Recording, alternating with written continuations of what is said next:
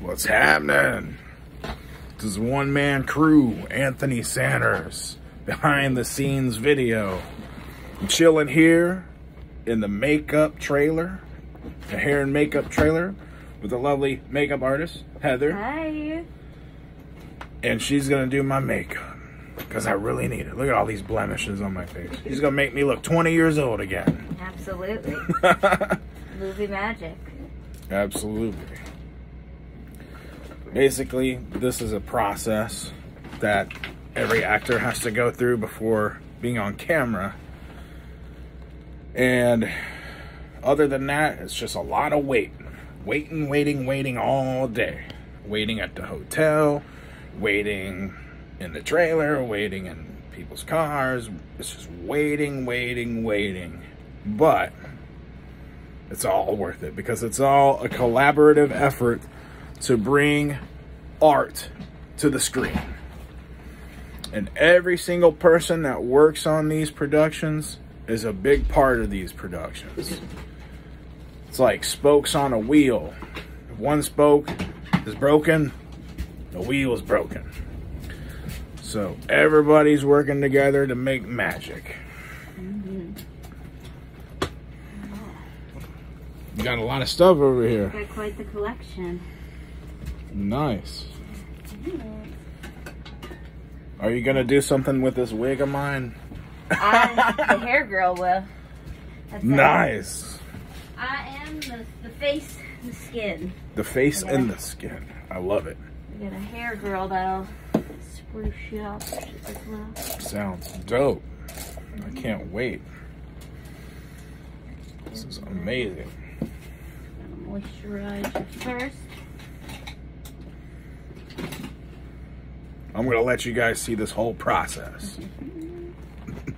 See how boring it is. That's it. I know, right? It's a bunch of relaxation, man. I like what we got going on here. Moisturize you. I actually had hyaluronic acid injections in my face. Have you? Yeah. They do injections with that? Oh yeah. This is in Korea when I was I was doing a show called Show Me the Money 6. It's like a really popular hip hop, kind of like American Idol, yeah. but it's for hip hop. That's incredible. And this plastic surgeon, he was like, I want to help you out. So he invited me to his office and he like buffed my face out with stuff. Wow. Did it hurt? Oh yeah, it was a little painful, but he's like, worth it, huh? very worth it. Made me look like hyaluronic acid. It's gold, man. Oh yeah, made me look at least 5 years younger for a few months at least. I know they injected it before. I'm gonna look into that. I have it in my moisturizers. I always use it. Nice. It's a nice product. It works, that's for sure.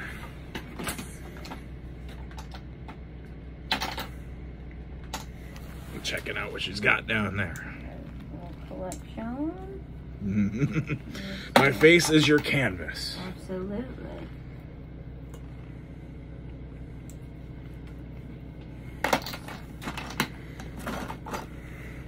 How did you get here? You mean in New Orleans? Like today. Oh, today on set? I don't know, probably around 6. Yeah, it wasn't too bad. I was taking an IQ test when you came up to me. Really? Yeah. How'd it go? I don't know because I didn't finish it. Is it timed? I don't think it was because it had ads in it. Thank God. Time tests are just unnecessarily rude. I took one and it was like, you got to pay $20 to see the results. Oh my God. And I was like, no Smart. thanks. Smart marketing, but also rude. I think so too.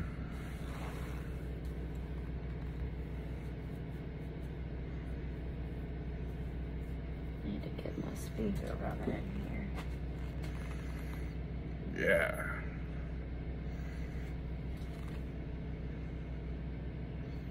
Oh, your speaker? You want to play some music? Yeah, you want to play music? I mean, you can't play while you're... While I'm making a video? Yeah. Look at my speaker. You don't need much. Just What kind of music you like?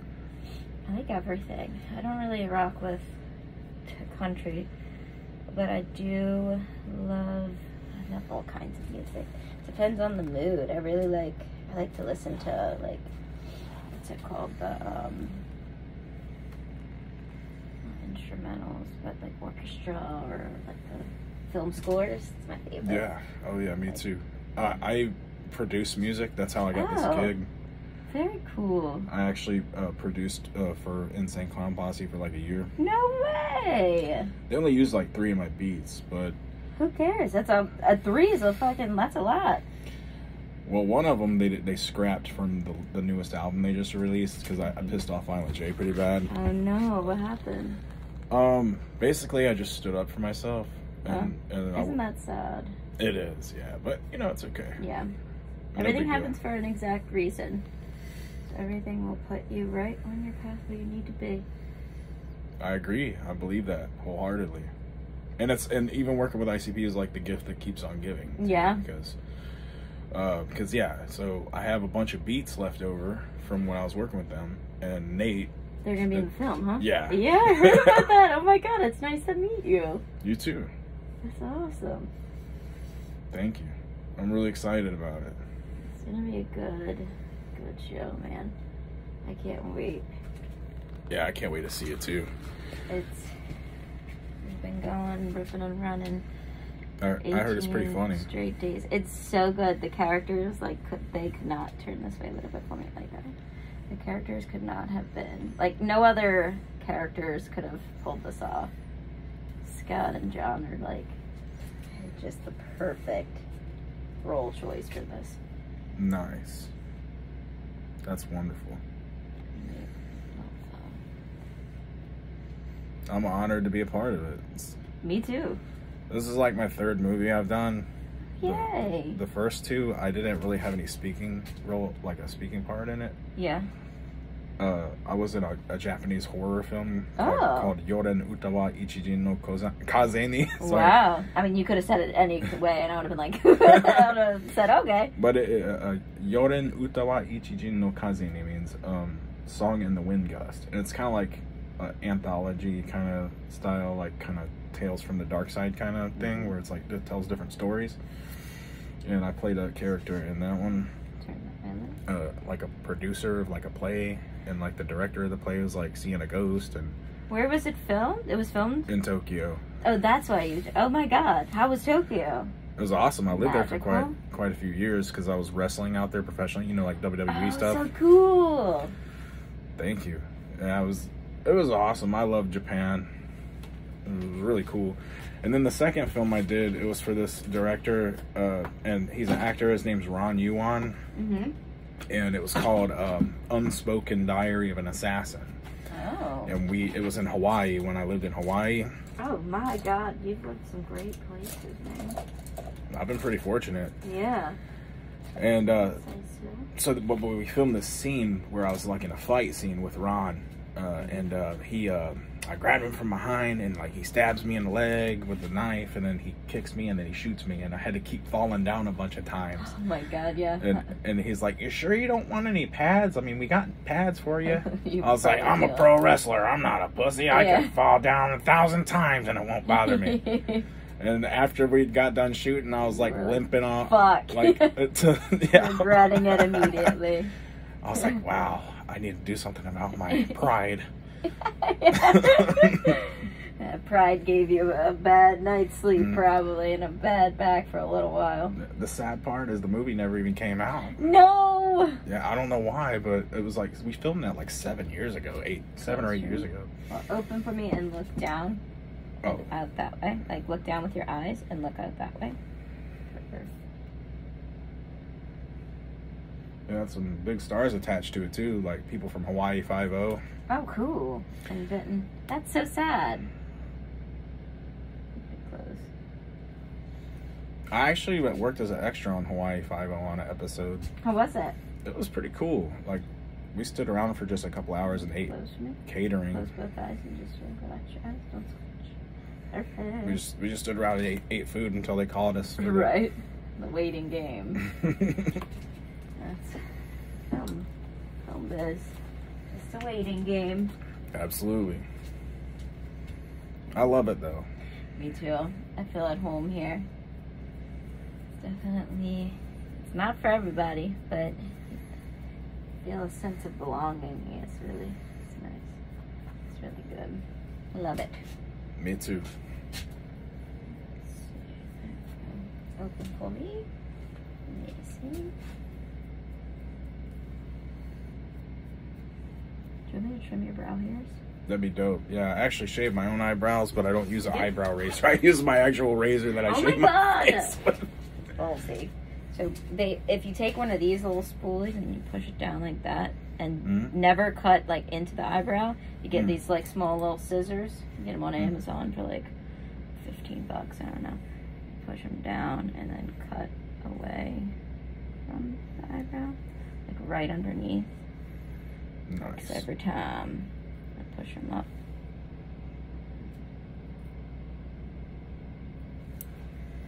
Nice. Nice. Oh yeah, this is fresh brows. I don't think I mentioned to the people watching that's gonna watch this video. This is a movie called Off Ramp, directed by Nathan Tape, and it's gonna be dope. So if you're watching this, watch it when it comes out. It'll be incredible. Alright, and get the little net moisturizer, and then you'll be all ready for summer. Sweet. Damn, my skin looks good already. Yeah, thank you. You're welcome. I want my skin to look like this all the time. I might start wearing makeup. I mean,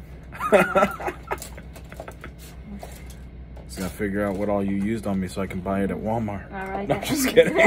I'll write down products. I'm sure you can find like a little replacement. It's fun. If you want to have a little spruced up, you know, pop a little tinted moisturizer on there. Easy breezy.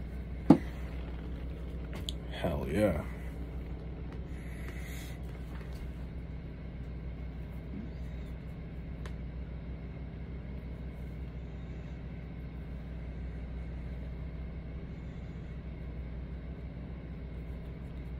Okay, friend. You good to go? I'm gonna spray you and then good.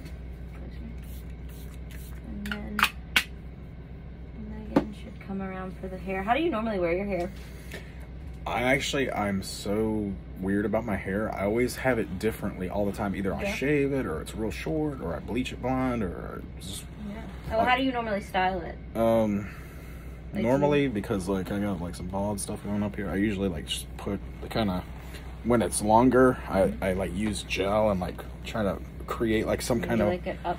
Yeah, kind of makeshift like. Cool. I like it. I'm gonna get Megan's gonna come and do hair. I don't have any of her new products in here. I'm gonna text her. But yeah, you can go. Awesome. Whenever you want. All right. Bye. Appreciate you, Heather. Thank you. Thank you for being in here, being cool, man. Yeah, it's my pleasure. All right. All right, guys. I'll hit you back when I get my hair done.